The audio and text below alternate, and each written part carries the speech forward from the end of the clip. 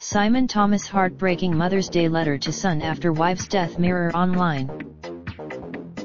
The Sky Sports presenter lost wife Gemma in November 2017 and spoke of his heartbreak that she's not here with his son today. Penned a heartbreaking open letter about his late wife on Mother Endapo's Day.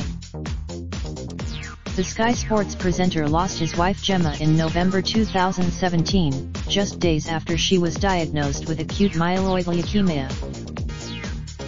Today, he opened up about his heartache that son Ethan doesn't have his mum by his side.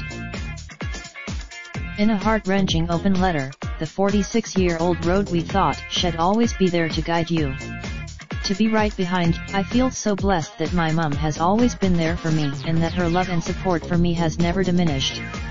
I am blessed that, but I feel heartbroken that for my boy Mother's Day is forevermore going to be a very, very different day. A day when he will, I am glad we have a day when we celebrate our mums. But for so many Simon also shared a picture of a candle lit for Gemma, alongside a card with Ethan I love you written on the front and a picture of the little one with his mum.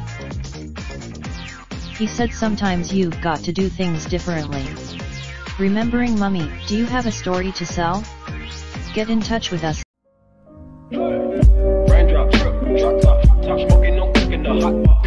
Fucking on your bitch, yeah, that. Looking up, open the park,